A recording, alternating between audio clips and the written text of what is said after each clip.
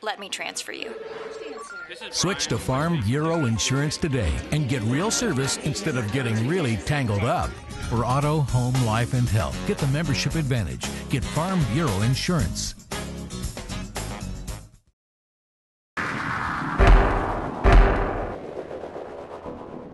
Going into the season, you knew that Appalachian State was going to be a good team once again this year.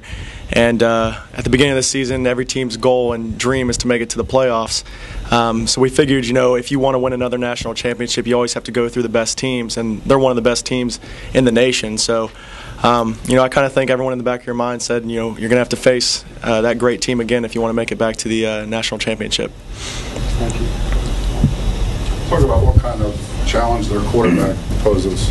Armani Edwards, no surprise to anyone, is one of the best players, I think, in FCS history. And what makes him so dynamic is that he can beat you both on the ground with his feet and in the air with his passing ability. He does great with the run game. He makes a lot of good plays on his feet, and he avoids people in the pocket. But what I think a lot of people underestimate him is his ability to throw the ball. And just watching him on film and playing him the past 2 years, he's a great passing quarterback. He finds open receivers. He moves around the pocket. He makes things happen. And that's the biggest thing with defending him, is you can't just shut down the run and then say that he won't beat you with the pass, because he will. So to take away those two aspects is very hard to do, which makes him a very talented quarterback.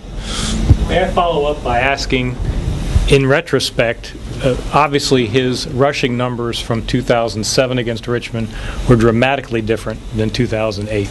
And in retrospect, do you see physical problems that caused that difference, or Richmond defended him really well, and you had a really good game? I'm not really sure about the physical aspects. I don't really know what was going on with that. But I think last year we were a little bit more prepared. The previous year was the first time we had ever been in the semifinals. I think going into that game, I want to say that our team might have been a little, the confidence level probably wasn't there the way it should have been. And I think last year, one of the main differences was our confidence level going into that game. We felt like we belonged. So I'm not going to say that it was anything to do with the physical ability of him, because he's a great player. I just think that last year the mindset was there, and that's something that we need to carry into this game this year as well. Patrick, I don't think you can count on 7 turnovers from them again this year. It's probably something they might focus on. But if you're not getting that, now what do you have to work on yourselves in order to get the same result that you all had last year? Well, I think the biggest thing when playing a team like Appalachian State, they have a lot of firepower with their offense. They're capable of making big plays on every single down. And the biggest thing for a defense is to not make mistakes. So I think going into the game, obviously we want to force as many turnovers, make as many big plays as we can. But if we're assignment sound and do what we need to do, I think that'll help us take away what they're trying to do with their offense. So I think we need to make sure that we game plan effectively for them. We also need to make sure that we have our assignments very sound and we're very technique oriented this week in the game. Justin, when you were being recruited, was Appalachian State even in the picture? And whether they were or they weren't, what were your impressions of that program when you were in high school? Because obviously you were probably looking at the best 1AA programs in the country. And does Richmond now meet that standard or impression that you had of App State before you committed?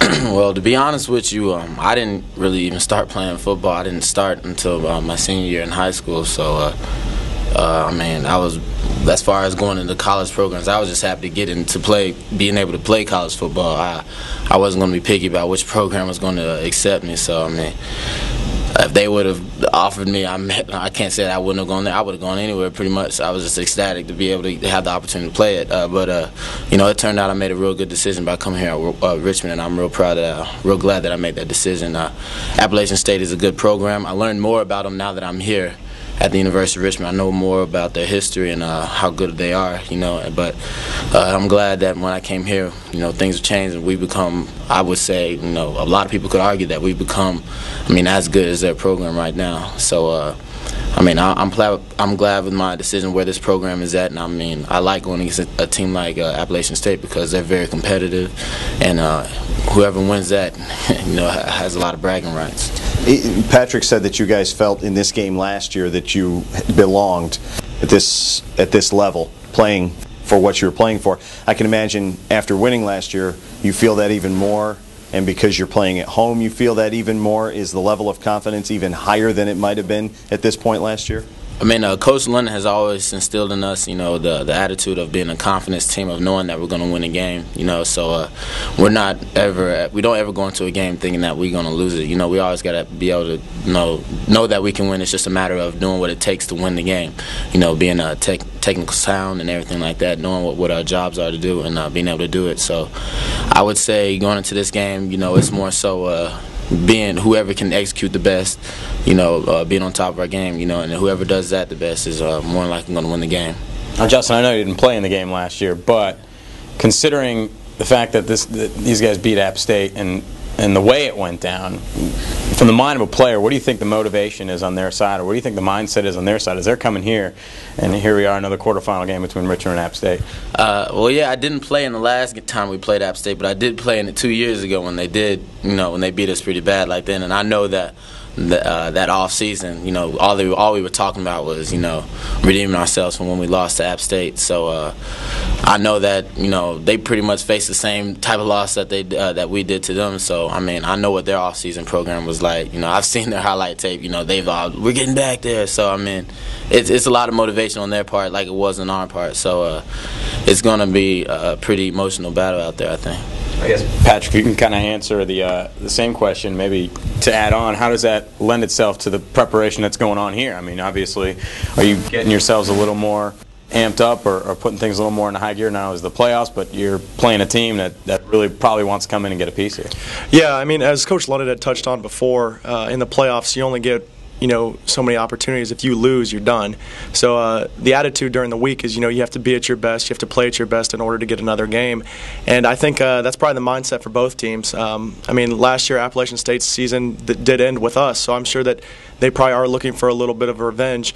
But going into this week, what we need to focus on is that Appalachian State is a great team. We can't think about what happened last year. This is this year, and we have to do what we need to do this year in order to beat their football team.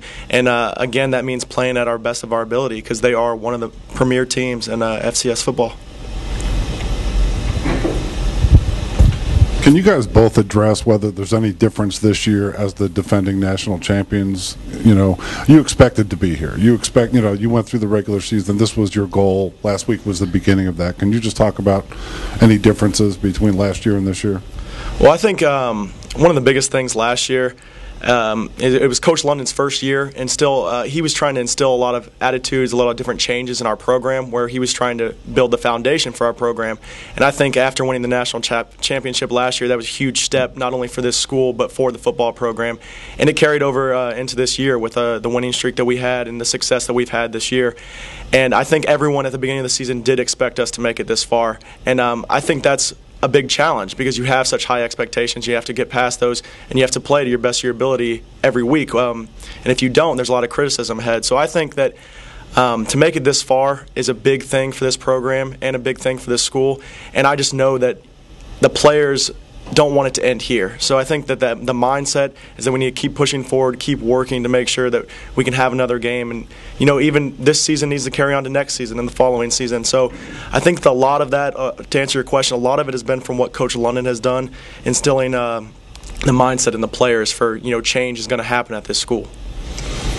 I think that the biggest difference that I've noticed was, before these past years when we made it into the playoffs, we were like, wow, we're in the playoffs, all right, let's go, let's do our best, and I think that this year, it's like, all right, we're back, we got to continue to establish ourselves and prove that we belong here, and I think that's the biggest difference I noticed amongst the coaches and the teammates. So that was a real good. It's been real good so far in practice and stuff like that. So, having had to watch last year, how much fun is it for you to be on this ride and be part of, all these other guys have been through it? How much fun is it for you to finally be part of this? Oh, it's been a blast ever since day one, since I was able to put the pads back on. It was even fun when I got to watch when to play in the national championship. I was proud of my teammates. That meant a lot to me. So, as I said, whenever I get close to my goal of getting the team back to the national championship, that makes it even more enjoyable for me.